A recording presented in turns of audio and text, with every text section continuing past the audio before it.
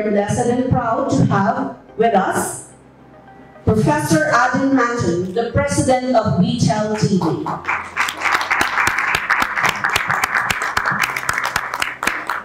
Hello, good morning everyone. Good morning. Well, yes, it's an honor to start the welcome speech by a man in a women empowerment. Yeah, awesome. Yesterday I was at home and just searching about women empowerment. It's a very big, heavy word. So rather than searching on Google, I started searching on Google image. And as soon as I typed women empowerment, I found hundreds and hundreds of images showing the punching head, women fight, freedom, struggle for yourself, so many banners, some banners of super women, wonder women. So I thought, is it women empowerment? Are we going to fight somewhere? What is women empowerment? So those images on the net, if you search on Google, was very surprising. Though actually it is not women empowerment, we all know it's about training and development of skills of women. Another thought that came in my mind, and I discussed with my colleagues and friends, whenever we talk about women empowerment, we generally started comparing with men.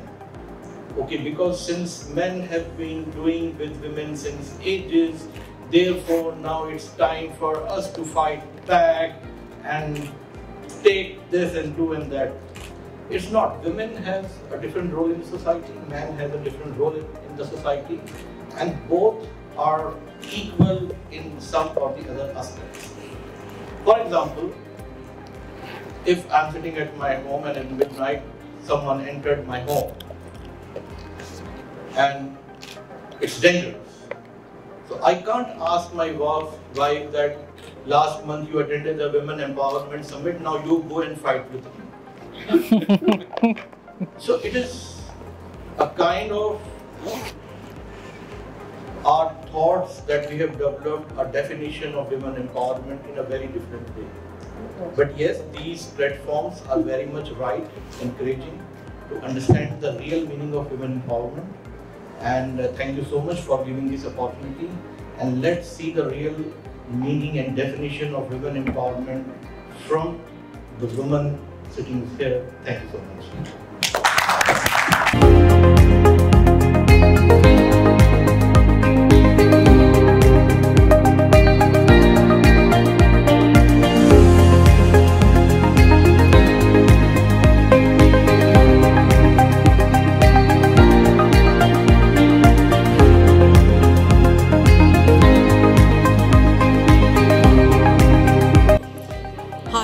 Dr. Shweta Aradhya.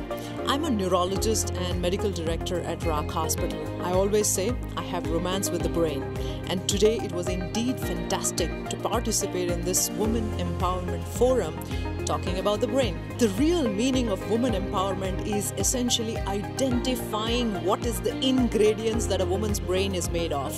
We are all special, we are all unique, and as women, indeed, we are multitaskers. We can rear the family, we can do the work, we can do pretty much everything. So being woman itself is special, and being more empowered is indeed more special.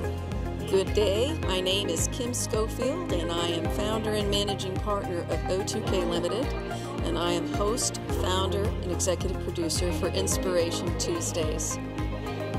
This was a very nice event organized by Prodigy Group, and it was the level of the speakers here, they were very, very inspiring and very knowledgeable, and the attendees were very, very interesting and engaging. Good afternoon. My name is Ruby Gonzalez, and I'm here in Ras Al Khaimah attending the Women Empowerment Forum, and it's a very amazing forum actually. So women empowerment is actually giving women the right to speak up, the platform to do their best, and be I'm not saying it's to be known to the world, because we are already known to the world as women, but giving us the opportunity to showcase what we can give more, not only to our family but to the society. That is women empowerment. So my name is Yael Grafi,